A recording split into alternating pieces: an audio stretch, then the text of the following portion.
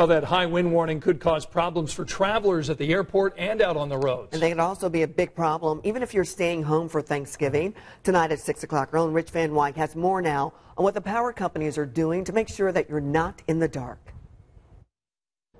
There's no other way to look at it. The weather radar images are absolutely ugly. There's snow, rain, wind, lightning, all moving across the country. Denver's already taken a punch. You can see the snow on the ground there. We've seen canceled flights in and out of there earlier today. The biggest threat for central Indiana is the rain, and even more important than that are gusting winds, gusts of up to 60 miles an hour. Utilities are preparing for this weather, the possibility of trees and limbs coming down and taking power lines with them. Duke Energy, the state's biggest power supplier, is lining up extra tree trimmers, repair crews, and call center workers. You should be preparing as well.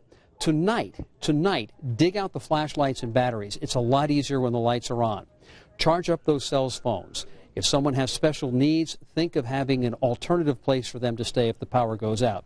If you are hosting Thanksgiving dinner, have a Plan B location.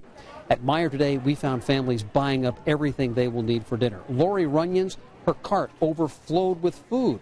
She doesn't even want to think about Thanksgiving without electricity. It's happened before, and you do survive, believe it or not. So if you're flying, driving, or just staying at home, you need to keep an eye on the weather, be cautious, be safe.